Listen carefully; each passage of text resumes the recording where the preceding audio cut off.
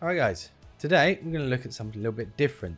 This is actually a trade that appeared, or we actually executed during the 6-week program. So as I'm sure many of you know, we run a 6-week program 4 times a year.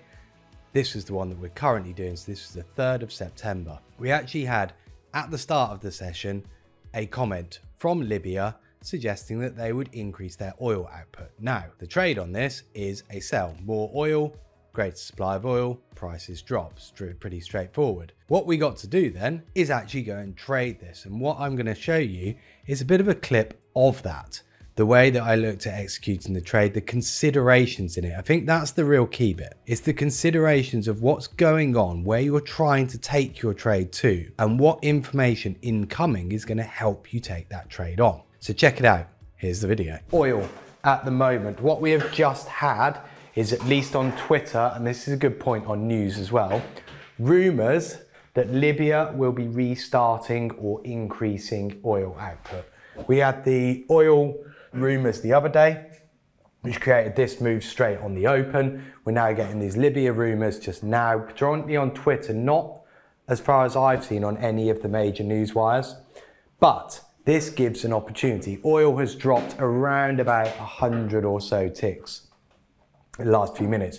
But crucially, and this is the thing with any kind of news, this has now created quite an interesting technical situation. Oil's been in that very big wedge for quite some time. Having broken the wedge on this news, you've also fallen into this little range down here around 94 area. My view is, if you can come out the bottom of the range through 59, then this low is almost inevitably going to break. If that low breaks, you're then looking down here towards, well, it's virtually the same low, and then 7100. So that would be my sort of main expectations of the trade here. Now, in terms of how you actually approach this from here as a trade, the question's got to be, and this is always the case with any kind of trade, what are you trying to get out of it? How far are you willing to hold this?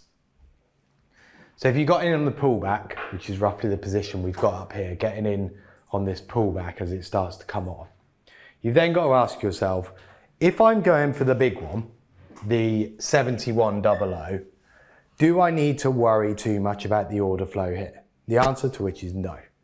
Don't get too wrapped up in it, because ultimately you're not wrong on this until you're back above the recent high, so 72.11. So if you want to take the 100 tick winner, you've also at this point got to be willing to accept a 40 tick pullback on you. If you're going for the short-term move, this has to a degree slowed down, and you're waiting now for the next bit of information. What's going to be very interesting is, hopefully this does show it. I'm looking at this 59.60 area. Now you've got a large order sitting down there. I think there might have been a bit of news there. That strikes me as there's some kind of comment there. So you got that very quick rip back up off the low. It's not actually showing on my chart. Very, very quick little whiz off the low. That could have been profit taking, it could have been a comment. But that's always a good sign to go, okay, well, perhaps just let's cut this down a little bit here. Don't want to get out of everything, you want to find out if there's more to it. But we have actually then, after that little flick up, gone straight the way back down. This order here is quite key. Dependent upon how we hit this is going to give you a bit of information about what's the next thing that's coming. Excuse me. So what I'm watching for is the way it goes down and trades here. Ideally, what you want it to do is trade down and then quite cleanly hit it. You don't want it to trade down and trade a one lot. Because if it does that and it trades one and then it goes tick, tick, tick back up, a lot of other people are going to be aware of the level at 59. They're going to be aware that they're already short. Some of them will have been short from somewhere up here as well. So they've been short for 100 ticks or so. They may well come to take profit. So what you want to see is when it gets down here and you keep seeing it slows down in the mid 60s, it needs to pick up a bit of pace, in which case you can then sell into the 60. Don't wait for it. As long as it's got a bit of pace, you can sell into it. What you don't want to see is it dribble towards it. So there we go, that's gone straight through it. Approach now, and you see you can't actually get filled on it. Very, very quick. People clearly want to sell it now. I'd be quite surprised if it doesn't get to the 46s. What you've also got, if you are short here from an order flow perspective, you've got this little pocket of volume. That gave you a perfect example of where these come from. That acceleration through the low is why you've got light volume here. That order got filled, it was about 100, it's traded nearly 100 there. As long as this stays low volume here, it's all looking good. And that's your protection. You've now got another 100 down here. Same principle. As long as it comes down and hits this quite quick, you should view this not as a place for the market to stop, but as a kind of stall point. It's just creating a little bit of a reason to sort of take a little step back. You know, again, if you've been short for a long, long time, you might be thinking, do you know what? I'll get out at 53. I'll just take that and be done with it. For me, I'm thinking if the next big level is 46. So if that goes, you're then breaking the level. This could then accelerate even further as well. So again, it's worth, in my view, the risk here to say, if it comes back up here, fine, I'll give it up. But the upside of staying in here, to me, is worth it if it's going to go all the way for 71. So there we go, 46 is the next big level. Can it go through that? You see that trades 46. It's not able to bounce off it just at the minute, but you want to see a little bit more pace. Again, thinking about how far this has come, this is the point where it should really start to accelerate. If it doesn't, this is then the bit where you have to step back and go, okay, maybe that is it. You've reached a pretty significant level over the last 3-4 weeks. If it can't sustain below here, maybe you do have to give this one up. But at the moment, it's all looking good. If you want to be cautious with your stop and you want to be moving your stops down, then you get your stop up here, now about 54, 55. But really what I'm looking for on a move like this is for it to accelerate. When I say accelerate, I'm talking super fast, just off the page. If it does that, then I think you're in a decent position. The level I got is down at 71.06, I think it is. So you've got a bid down there. The idea of the bid down there, if it does do a quick flick down, you're going to get out. The other thing I'm starting to see here as well is since 50, unlike the rest of the move, this has been quite sort of push, push, push, push, push. We've not got too much volume trading down here. This is increasingly giving you an indication that possibly the move is coming towards an end. It's getting a bit stretched. But still, in terms of managing trade, every new minute candle that comes on is pretty much just open, tick, tick, tick down. So again, still able to kind of stay in it. Always have a target. Like I said, if my view is 71, then get your bids in. If it gets there and you get out, you can step back and go, I'm pleased with that. I'll take the 71. I don't want to really looking for too much more. That 100 as well could be a reason to sort of take a little bit of a step back as well. That we're stalling down here. We've got through the level and it's not really driving on here. Excuse me. So it's really a case of management of your position. Where are you really looking to try and get this down to at any point in time? And that can help then manage how far you're going to, or how far you're willing to let this pull back. But a lot of sort of order flow stuff is I don't need to be reading too much into everything that's going on.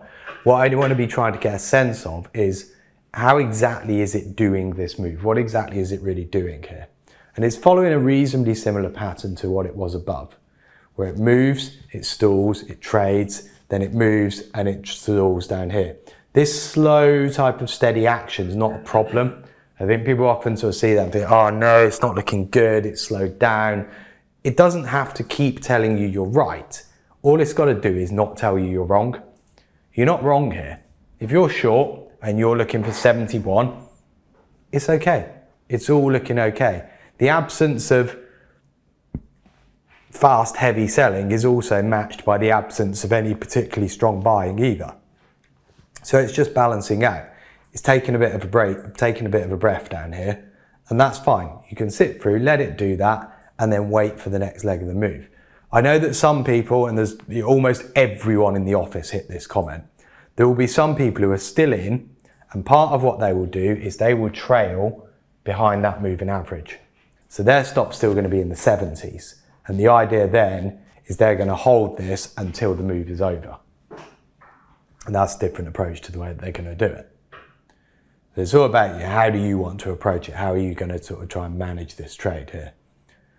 But yeah, from my point of view, it's steady, it's creeping down. It's not exactly doing it a convincing way, but it's also not doing it in a way that you should be overly worried about. So I've lost my oil chart. There you go. So I'm sort of thinking, right, well, where's my next level? That was 46. The next level was 44. That's my 71 that I think you'd probably get down to. After that, it could do more. Yeah, don't get me wrong, it could do a fair bit more than that. But you've got to sort of ask yourself, how much more are you going for? If that was my plan initially, the initial idea behind the trade was in this range here, once you're in that range, that's the chance, that's your execution zone to get the break of this low. And if that low goes, we should trade down there. So that's the whole idea of it. This may go a lot further.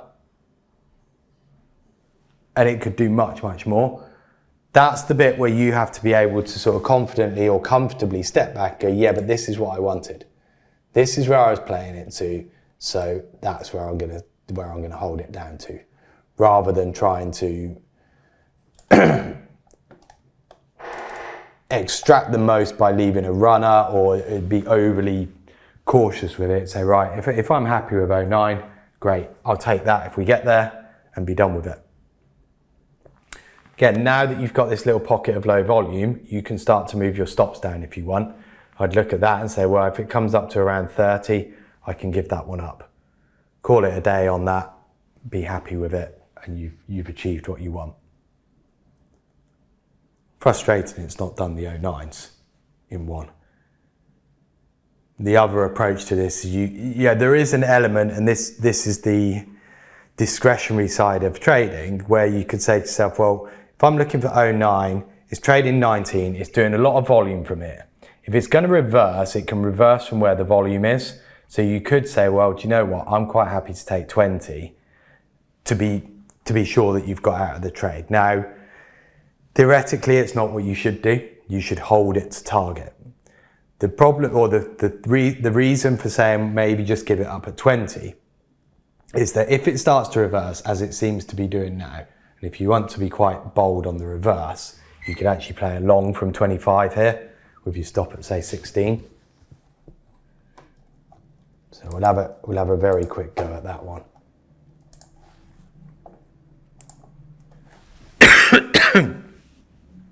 But you could play that as a quick reverse. The reason for doing that is the psychological downside of this, if it had just gone straight back up and you'd given up so much, is worth giving up to make sure that you extract everything that you want, or nearly everything you want out of the trade. It is a balancing act. It's not necessarily the cleanest of ways to approach these things. You have to kind of go, well, what am I willing to take, or what am I willing to forego to make sure I'm definitely on this trade? One other point to make here as well, delta is marginally ticking up. I wouldn't say it's ramping up, but it is marginally ticking up. Also, these are the first couple of green candles. So I'd be quite happy now to say, if you do want to sell this or you're short, it probably needs a bit of a bounce before you're going to be able to sell again. What I wouldn't want to be doing is trying to, and particularly if you've just got out of a decent position, what I don't want to be doing is now trying to jump back in, and this is what a ladder can be dangerous for. You look at this, you're like, oh no, but it's going again, I need to get back in. And then you constantly sort of being sucked into a move that is ultimately ongoing. And the thing with an ongoing move is this is the dangerous part. The bit where you initially got in would have been clearly planned out for whatever reason. You've thought it through, you've planned out why you're going to do it, what you're going to do, that's all good. The ongoing bit is the bit where everybody who's already in is now thinking, do I take my profit? Do I add to it? Do I just move my stop down? There's a lot of what I call essentially emotional trading. People doing stuff because of positions that they've got and a desire to keep hold of profit, to try and get something more out of it. Don't get sucked into that. be comfortable to say, yeah, I can leave this alone.